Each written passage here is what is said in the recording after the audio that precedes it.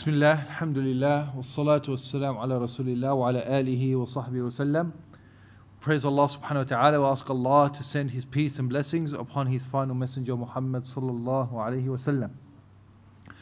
So we're discussing some of the common mistakes widespread among the Muslims and clarifying their error and clarifying what is to be correctly done in those situations. So we're in the chapter of Salah and the common mistakes that are done in Salah. And for the brothers who have been following the lectures, you can see that, subhanAllah, many things that we sort of may be ignorant of, or we take for granted, or we've been taught, are things that are actually common mistakes. And especially in regards to something so essential like Salah, which is the first pillar after becoming a Muslim. The most important thing in your life as a Muslim. The first thing that we will be questioned about on Yawm al-Qiyamah, and we find that we have a lot of shortcomings and sometimes even mistakes and sometimes even things that may invalidate our prayers, and either people are ignorant of it or they're careless in their attitude towards it. And this should be something very important for a Muslim to be concerned with. Because the Prophet ﷺ, he said, the first thing that you will be judged upon on Yawm al-Qiyamah is what? Is your salah. And if it is correct, then all of your other deeds will be correct. And if your prayer is deficient, then all of your other deeds will be deficient. So really, if you want to judge how you are as a Muslim, look at your salah. Your salah is reflective of your faith, your internal faith in your heart, and it's reflective of your general conduct as a Muslim. And there's many aspects and perspectives we can see from that, but that's not our discussion today. So we go back to analyzing or clarifying some of the common mistakes.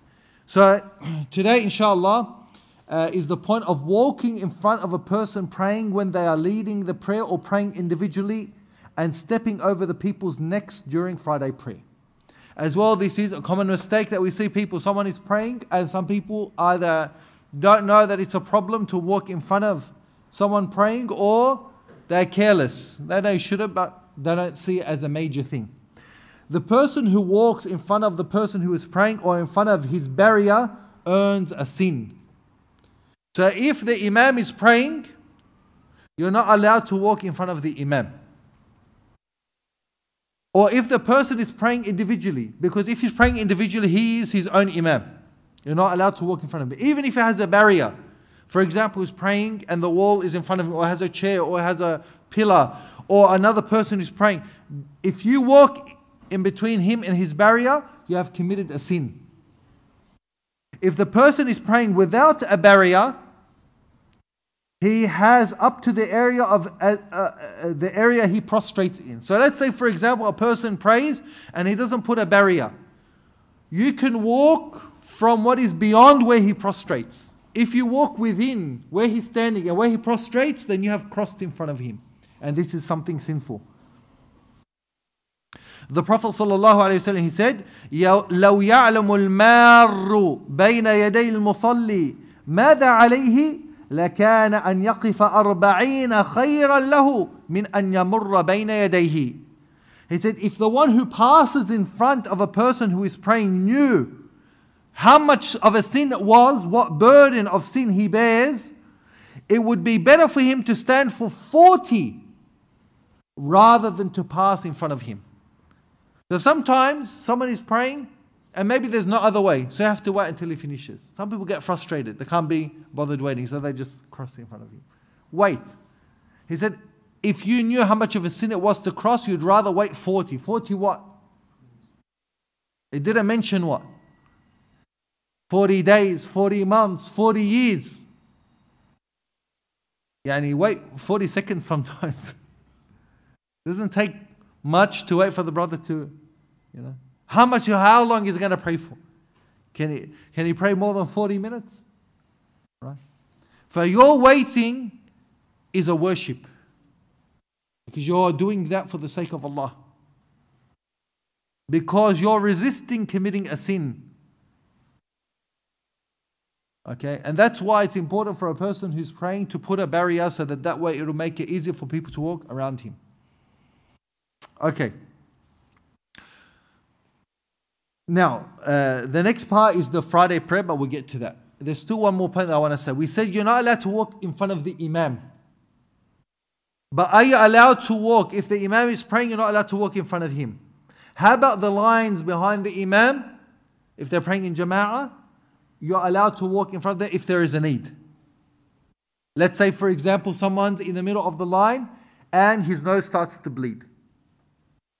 So he wants to catch his nose so it doesn't spill.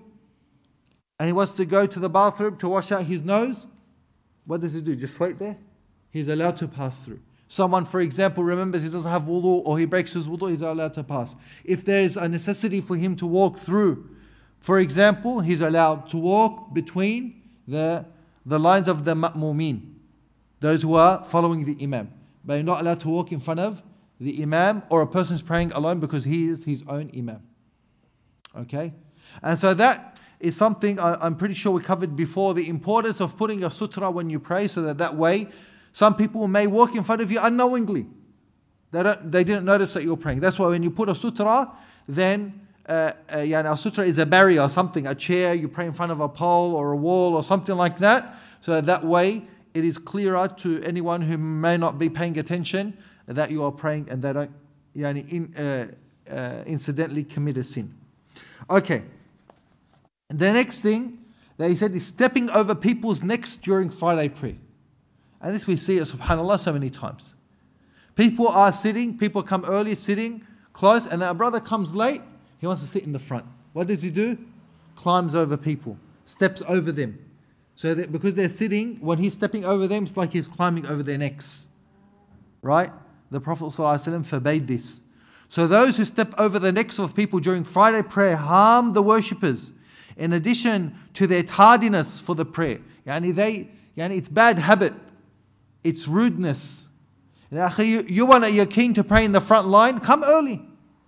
Some people, wallahi, like a bulldozer. It's like he has some sort of entitlement.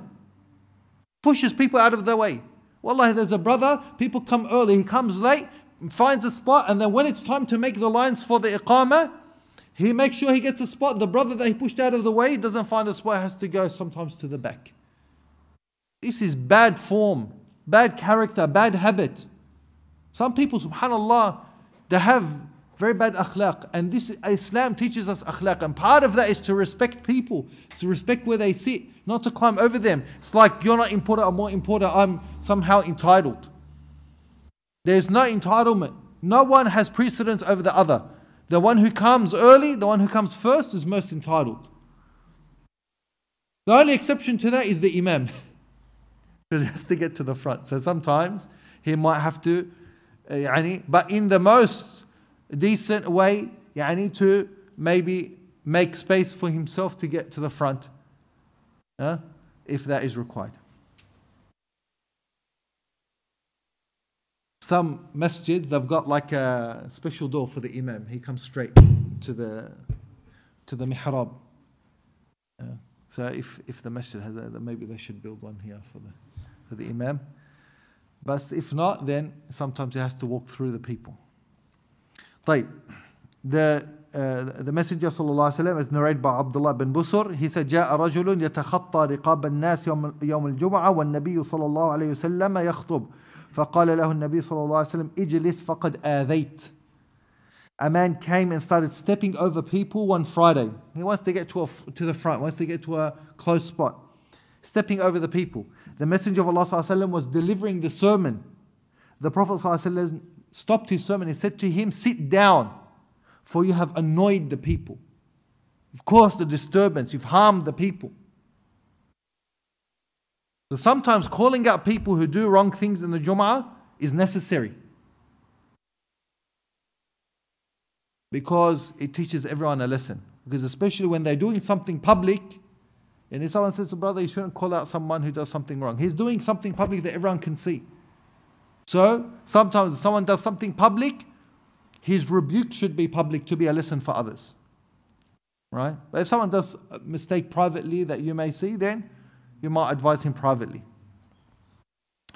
So stepping over people is prohibited during, when they're sitting or whatever. The person should sit in the masjid in the first open space unless he sees a clear opening that he can reach. So if you come late, sit wherever there is an available space. If there is a clear pathway where you're not going to harm anyone, push anyone, annoy anyone, you can. All right? And you should try to fill the gaps, but not by separating between people. Two people are sitting next to each other, you separate them, make space for me, and you disturb them. You discomfort them. This is not allowed. Okay, the next point, not saying the opening takbir when the person enters the prayer while the imam is in ruku'. This is what another common mistake. You find sometimes the imam is praying with the jama'ah, and a man comes late, and the imam is in the ruku' position. So what does he do? He just goes into ruku' without saying Allahu Akbar, without making the takbirat al-ihram. Why does he do that? Who can tell me? Huh?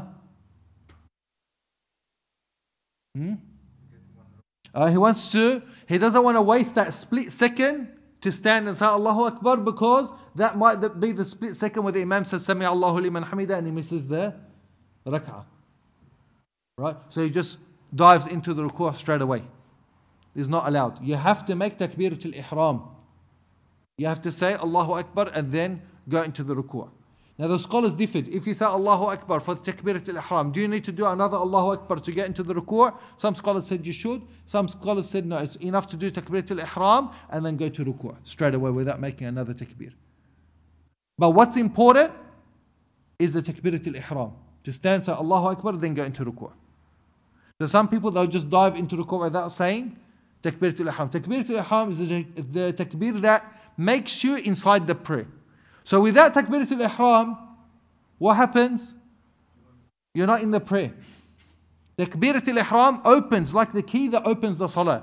So if you go into ruku', you haven't opened the salah, you're still outside of the salah. Right? This is a mistake because takbirat al-ihram, the takbir of starting the prayer, is the pillar of the prayer. Thus, it is obligatory for the person to say it while standing. Some people, he'll as he's in ruku' say Allahu Akbar. No, the takbirat al-ihram must be made while standing, and then either you go straight into ruku' or you make a second takbir for the ruku'. Then after that, they should bow with the imam in ruku'. The opening takbir suffices, so the person does not need to say the takbir for bowing into ruku'. But if they begin with the opening takbir and then say takbir for ruku', this is more complete. Abu Hurairah radiyallahu anhu said, أن النبي صلى الله عليه وسلم كان إذا قام إلى الصلاة يكبر حين يقوم ثم يكبر حين يركع. When the Messenger of Allah sallallahu alaihi wasallam stood to pray, he would say takbir when he would stand up, when he stood up, and he would say takbir when he bowed. Okay? So how about that brother that wants to save those split seconds to make the rak'ah? What do we say to that brother? Huh? Not only that, I say, brother, what are you worried about? What are you worried about? You're worried about missing the ruku'? You're worried about missing the rak'ah? Don't stress. What's the big deal if you miss the rak'ah? The Prophet ﷺ, he said, "A'tuha, come to the prayer. A'tuha wa alaykum as-sakinata wal-waqar." Come to the prayer with sakina, tranquility, wal-waqar, and decency, honor. Don't come to the prayer rushing like it's, you're like you're robbing a bank. Wallahi, the way that some of us come to the masjid, it's like it's running down as if there's a fight or something. Come to the salah peacefully, calmly. He said, "Ma adraktum fasallu wa ma fatakum fa'atimmu." What you make of the salah, pray. And what you miss, make it up. What's the big deal? No, I want to rush to make it. No, come carefully. If you make it, you make it. So if you don't want to miss, come early. Let that be a lesson to you when you miss a rak'ah, when you miss part of the prayer, a lesson next time, don't miss it. Not that you go and you compromise on the salah to make up for your lateness. The salah is the most important thing. Compromise everything, but don't compromise your salah. The next point, not following the imam when the person arrives while the imam is sitting or prostrating. So some people, they come into the masjid, they see the imam, he's in the sujood or sitting positions on the, he's after, he said, I missed the rak'ah anyway, I'll just sit and wait. Why does he sit and wait? Wants to see, and if the imam is his last rak'ah, he'll just wait for him to finish and he make his own jama'ah.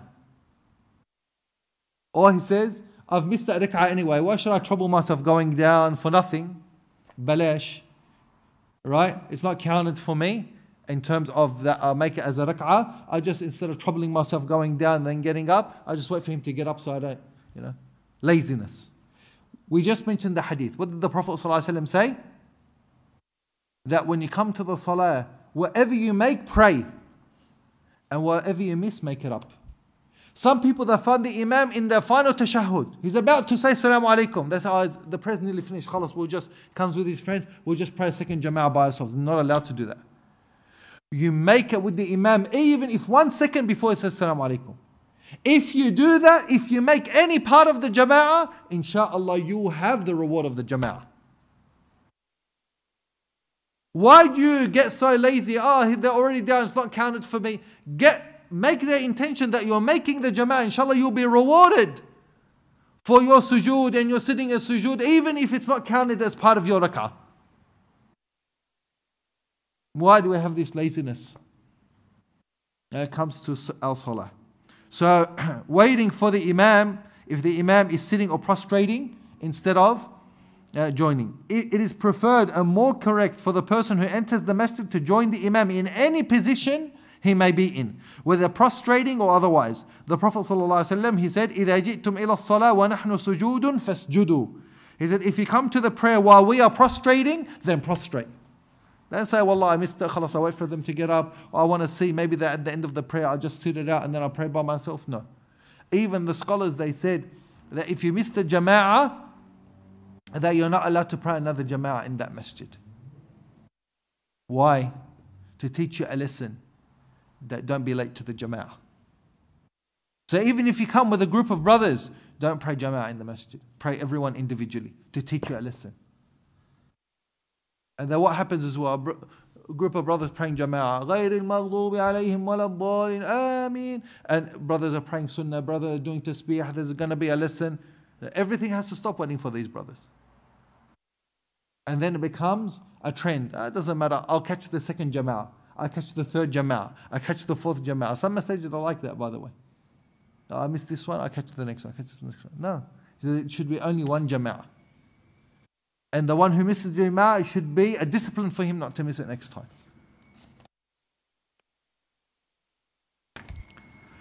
So if someone delays the prostrating, he deprives himself of an act of worship that is beloved to Allah subhanahu wa ta'ala. So as we said, some people, they just wait. The imam's in sujood, it's a waste. It's not a waste. This is a worship. Don't deprive yourself of this worship. The Prophet ﷺ said, إِذَا أَتَى أَحَدُكُمُ الصَّلَاةِ وَالْإِمَامُ عَلَى حَالٍ فَلْيَصْنَعْ كَمَا يَصْنَعُ الْإِمَامُ. When one of you comes to the prayer and the imam is in any position, then let him do what the imam is doing. If the imam is in sujood, be in sujood. If the imam is sitting, sit. If the imam is in the final tashahhud, join. Whatever position he's in. Don't say, I've already missed it, what's the use? No. Join the imam. Mu'adh bin Jabal radiyallahu anhu said, لا أراه على حال إلا كنت عليها. قال فقال إن معاذا قد سن لكم سنة كذلك فافعلوا. Mu'adh radiyallahu anhu, he said, I do not see him, referring to the Prophet sallallahu alaihi wasallam, in any position except that I follow him. The Prophet sallallahu alaihi wasallam said, surely Mu'adh has initiated a sunnah for you, so follow it. So he has said something that is corresponding to the sunnah. See what Mu'adh said? That's what you should be doing. Okay. Another point is actions that distract the person from prayer. This is proof that the person prefers the worldly life over the hereafter, obeying his desires over obedience to Allah. Amusement over remembrance of Allah. And that is a loss and evil consequence upon the individual.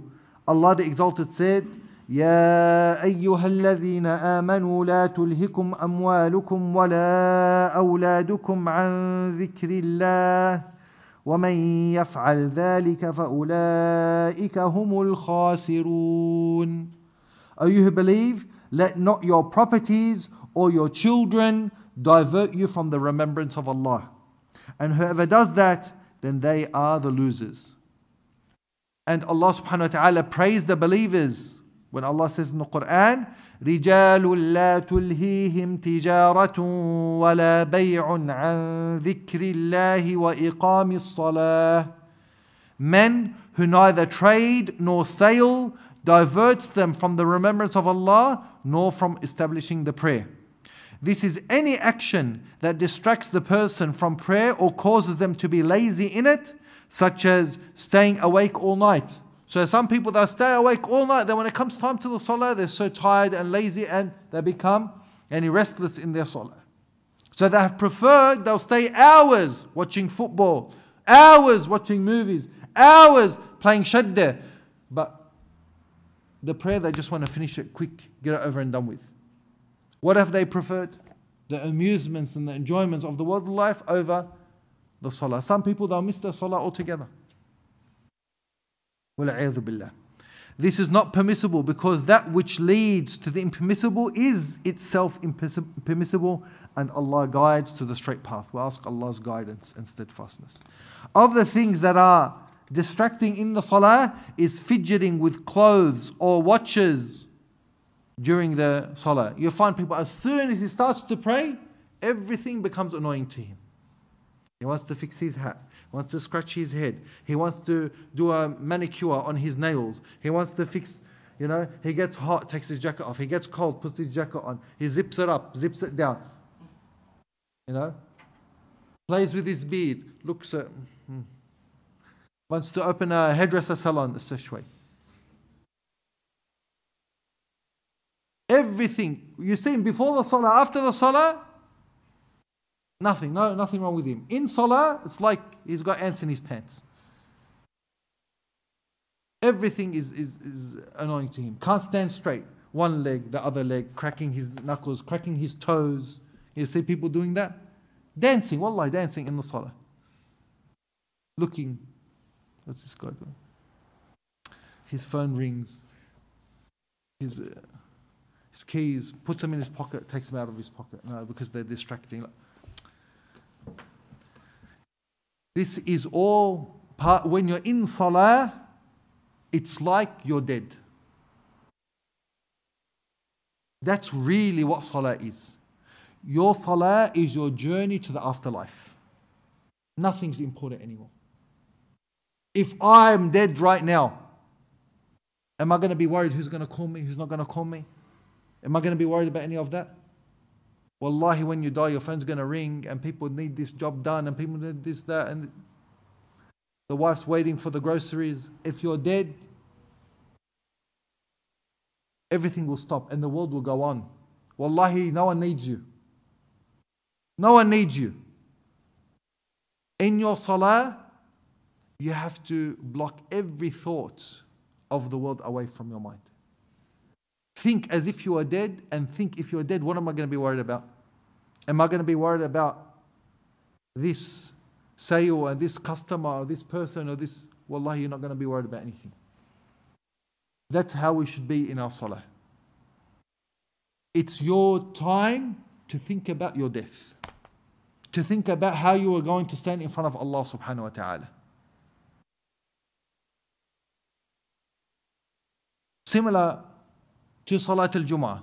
Salat al-Jum'ah, you're not allowed to talk.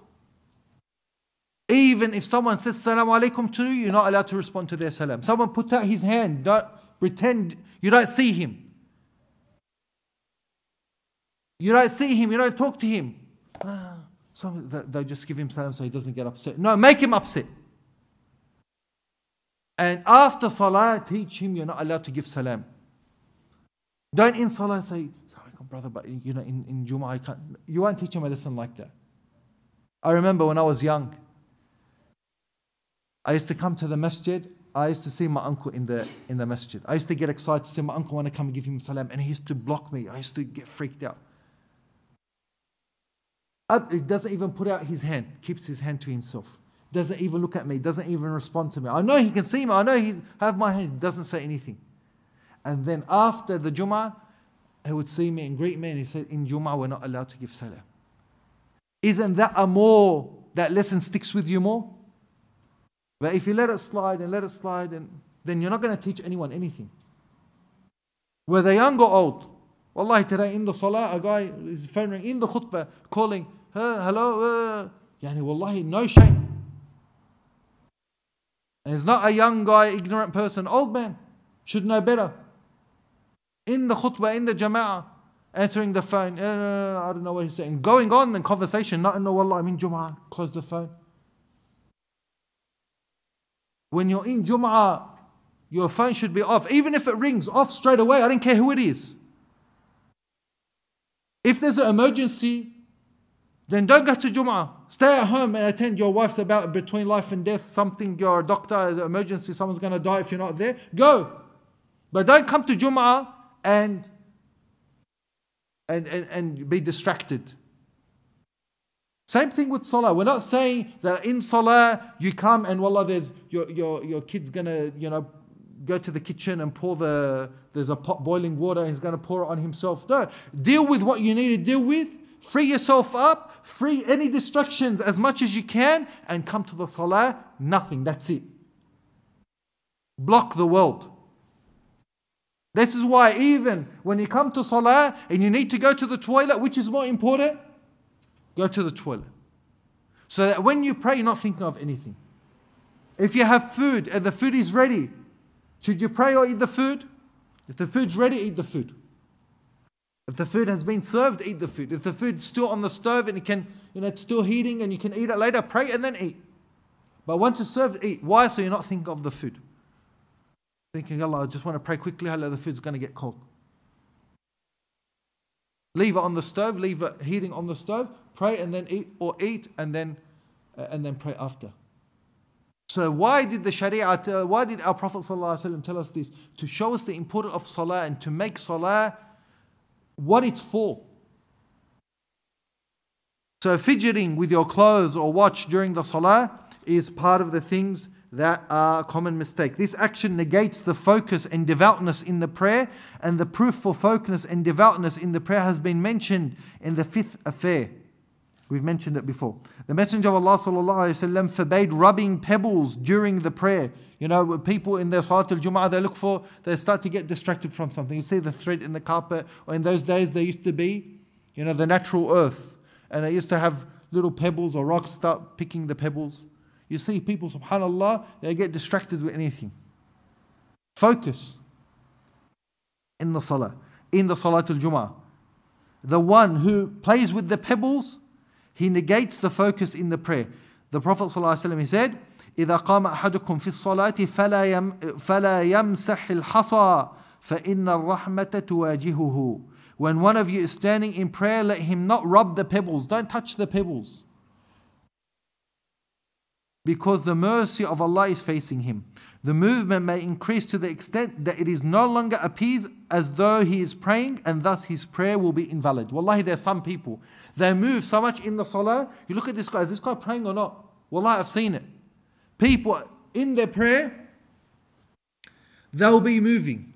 Put their phone is out, the key is picking up, I don't know, playing with their hat, playing with their, their jacket on, off. Wallahi, you look at him, is this guy praying or not? Then all of a sudden, Allahu Akbar, he's doing ruku'. If a person's movement is so excessive, it doesn't look like he's praying, then his prayer is invalid. Some of the madhabs were very strict. They say you're not allowed to do more than 3 movements. If you do more than 3 movements, your prayer is invalid. Okay? And they got this from an excessive movement in the salah. So what do you determine to be excessive movement? Some of the madhabs, like the Hanafi madhab, were very strict. They said 3 movements and you're out. Other madhabs, they say, no, it depends on the situation. And there's no proof of exacting but you should put that in your mind. It's a good thing to go by. Don't do 3 movements maximum. If I've got an itch, khalas, that's it. Now I get another itch, resist it until you can't anymore, yalla, save it. It's like the talaqs, you know. You don't want to use your talaqs up because you don't know, maybe one day you'll need them. So you don't use them unnecessarily. Alright? Because if you use them, heck, for something that's 50-50, then when you really need it, then you're stuck. No, your wife is gone forever. Anyway, so the same thing with your itches in your salah. Think, is it really worth it? I've only got 3. If it's not worth it, leave it. Akhi, maybe you're going to need it later. It gets really bad later. Good example. Ya Allah, inshallah, I understand. Closing the eyes, this is the last one, inshallah, we'll take. Closing the eyes during the prayer without reason. Some people, when they pray, they want to close their eyes. There's no necessity for that. But they think that will give them more khushu'. It's not from the sunnah to close the eyes during the salah unless there is a necessity for it. For example, there's just so much distraction and you try to concentrate, so much distraction, you just close your eyes just to help you focus momentarily, then you're allowed. Okay? But just as a sunnah, as something you think that closing your eyes in salah, it's going to give you more khushu', it's not actually from the sunnah to do that. Closing the eyes during the prayer is hated, it's disliked, it's considered makruh by the scholars. Ibn al-Qayyim rahimahullah, he said, closing the eyes during the prayer is not from the guidance of the Prophet Muhammad sallallahu alaihi wasallam. The scholars have differed over whether it is hated or not. Some said it's makruh, some said it's better not to. Imam Ahmad and others stated that it is hated, it's makruh. And they said it resembles the actions of the Jews, while other scholars have allowed it without hating it. They said it could be more likely to bring about focus during the prayer, and focus and devoutness is the spirit and distinction and the intent of the prayer. The correct viewpoint is, if opening the eyes does not infringe on focusing in the prayer, then it is better. So if you're opening your eyes in the prayer and it's not distracting you, then it's better to open your eyes. But if there's a lot of distraction and closing your eyes will help you avoid that distraction, because you try to block it out in your mind as much as you can, sometimes it's overwhelming, and you close your eyes for that time, then it's okay. So he said, if opening the eyes becomes between the person and focusing in the prayer due to something in front of him, such as a decoration or ornament, or something that will distract his heart, then it is not hated to close the eyes at all. The viewpoint that in this case it is recommended to close the eyes is closer to the principle of legislation in the intent of the prayer than the statement that it is hated and Allah knows best. Okay, so we'll leave that inshallah. Sallallahu sallam ala nabiyyina Muhammad wa ala alihi wa sahbihi wa sallam. Unless there's any questions or comments about what we've spoken about. Yes, ma'am.